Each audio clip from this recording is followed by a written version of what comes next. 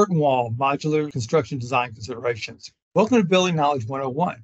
Watch as we share essential knowledge about various modular construction design considerations of curtain wall, including key features, the benefits of semi-unitized or unitized curtain wall, and real-world examples. Now let's look at curtain wall, because there's a couple of different ways you can approach a curtain wall on a commercial building. So curtain wall by definition is, again, non-load bearing, so you don't want to have it supporting the structure of the building. It's relying on the structure of the building to support the curtain wall system. Where window wall spans floor to floor, slab to slab, curtain walls to the exterior, it spans past the floor lines. So it's going to go past the floor lines from one to the next, anchor back to the floor lines behind it. Where window wall sits within the slabs, anchoring at the head and the sill. Curtain wall spans past it. A couple of different options for curtain wall. You can see on the left, your typical stick construction. You can see a lift here on the outside. The verticals are being set, and they're coming back and rolling the horizontals over them. So this is going on piece by piece, component by component, being installed from the exterior. Now this is pre-assembly, semi-unitized or pre-assembly. You can see you've got 1, 2, 3, 4 modules of 4 columns already pre-built into one. Here you can see an adjacent one already installed. These are being raised up one by one and set in place. So now all of this joinery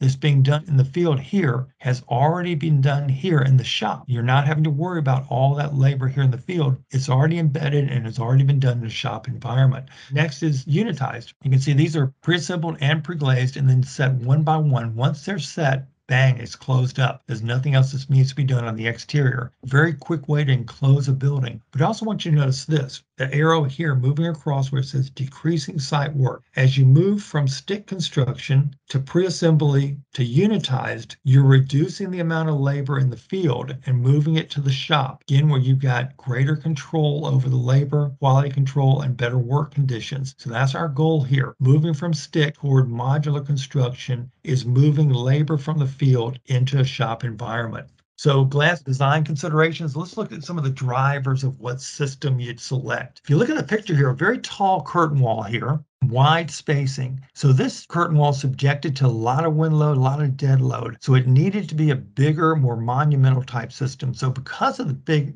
elevation here and the tall spans, this had to be a stick system. This had to be a tubular mullion. So you can see here's a tubular curtain wall mullion here. Here you can see shear blocks attached to the side of it. Mullion sits on a T-anchor. Shear blocks are what the horizontal, you can see it's open back, so that rolls over the shear block, then a snap-in filler. So this tall span here really needed to be a tubular system. So curtain walls like this can range from 6 inches to 10.5 inches and handle some very big structural components or structural loads. Now this project was done with a screw spline curtain wall system. So you can see in the illustration here, there aren't shear blocks. It's a 2-piece vertical that engages together. So you're running fasteners through the inside of the vertical into the horizontal elements, and you're building what's called a ladder. So by building this with one half of the vertical here, the other half on this side, horizontals, you make a ladder. So in this area over here, the curtain wall was installed by building ladders that spanned 2 floor lines. They were all tipped up one by one, anchored back to the structure. Then the adjacent one tipped up and locked into it. You can see in the illustration here, the interlock between the 2 halves of the curtain wall. It's an interlock here and an interlock here.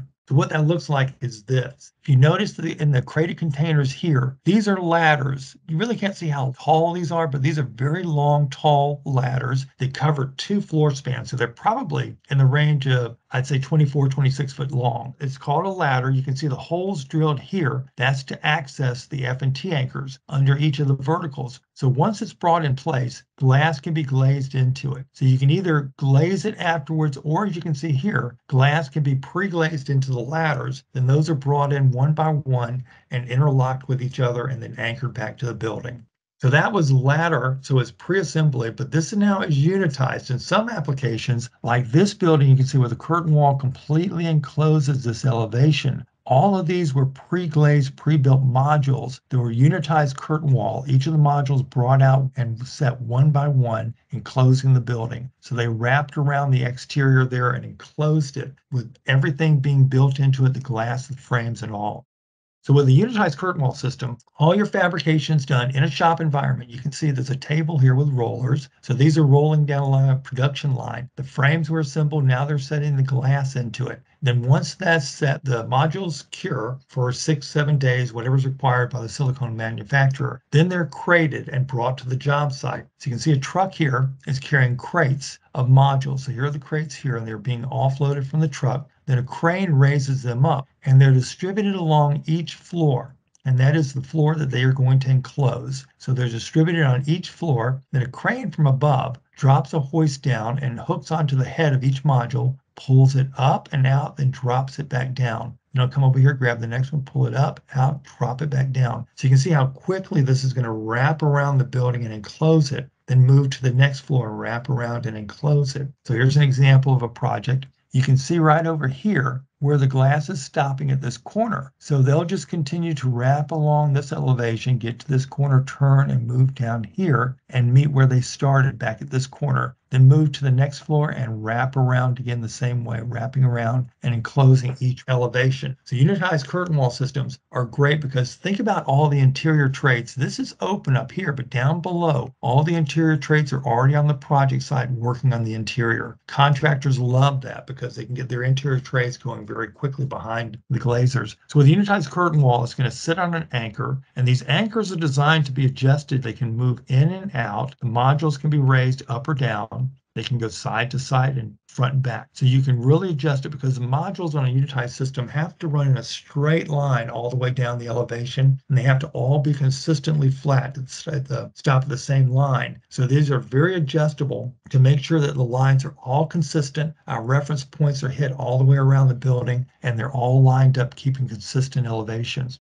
That is all we have time for in this video. If you'd like to watch more of our 101 video series, subscribe to our YouTube channel, Kawneer Company, Inc.